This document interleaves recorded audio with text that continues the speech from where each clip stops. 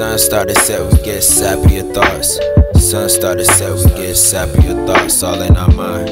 Everything along the lines of healing, restoration, when it comes to the community, when it comes to women's healing, whether it be through trauma or whatever circumstances that they've been through in their life. So my whole purpose is just to help heal the community, women, children, men, whoever I can extend my assistance to. I started helping the community in 2010. I started with a campaign called You Hatin' and You Lovin'. We used to travel around and go to the schools, whether it be college, elementary, or middle schools, and we would go and just educate them on bullying and bully prevention. And so from there, I established a group from that campaign called the Role Models, where it was women as a collective with their daughters or their nieces, where we would come in and just basically focus on being the role model in the community or being the role model in our schools. So when we see things happen, we always intervene to kind of bring more of a positive in the negative situation.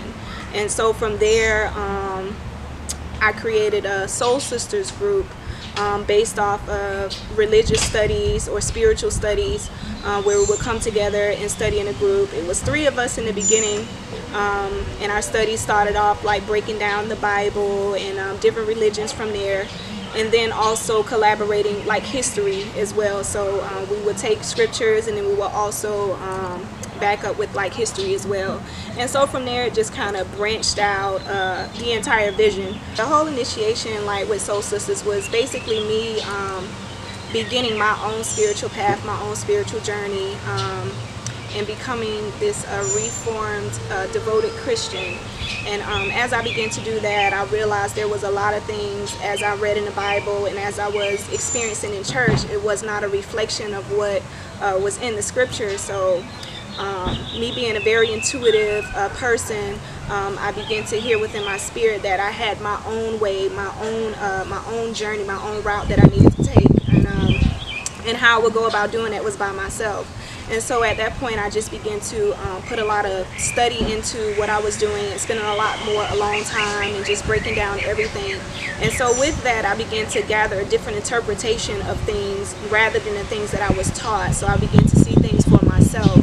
And with doing that and putting out that information, I began to attract a lot of people who begin to question things for themselves. And so with them having questions and them having an interest in, so what is it that you're reading? What is it that you believe in? What is it that you study? You know, just kind of making them question things. They like, okay, that seems interesting. So, and I think a lot of times we have things deep down inside of us, and then sometimes we have those things that just trigger. So I just kind of looked at it as like informational triggers or truth triggers.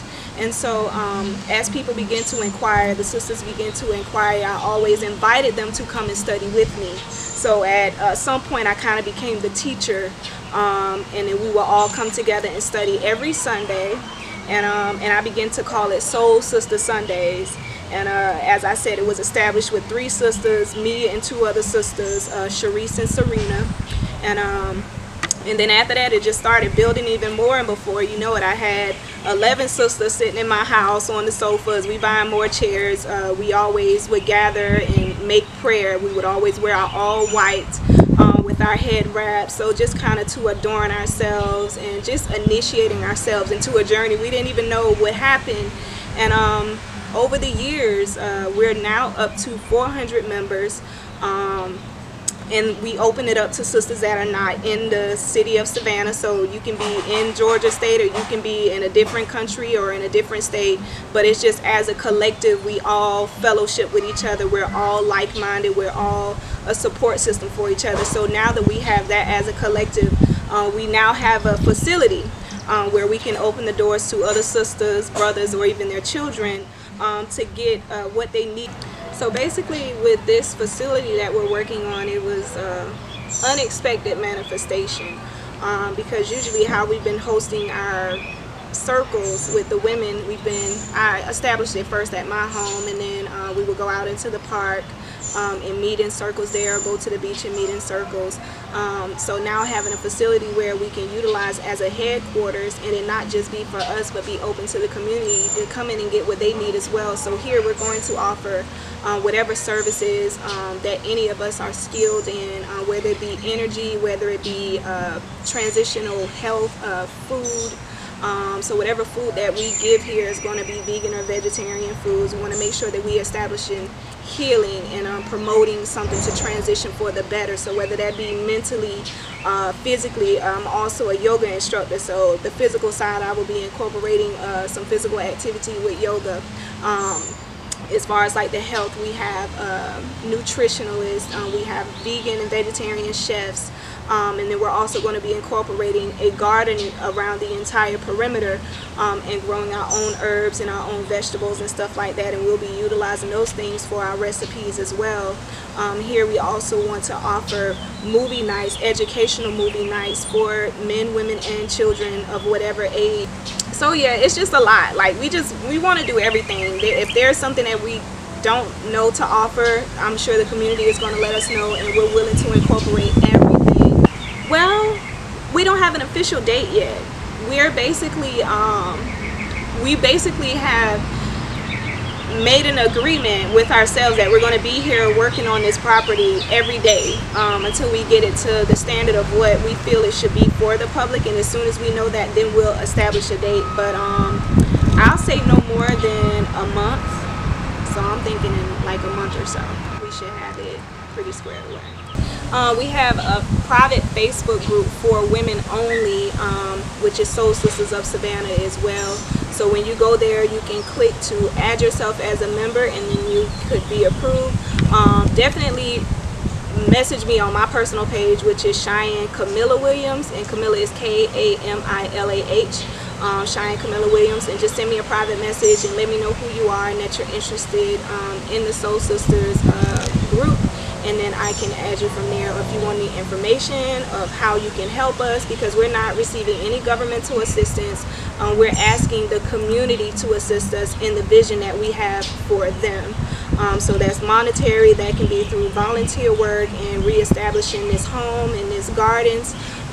So yeah, whoever wants to help, whoever we can help, that's what we're here to do, and we just open our facility to be that and do just that. Oh, we plan to do a lot with it. It's a healing center. It's going to have multiple services. It's going to be a garden.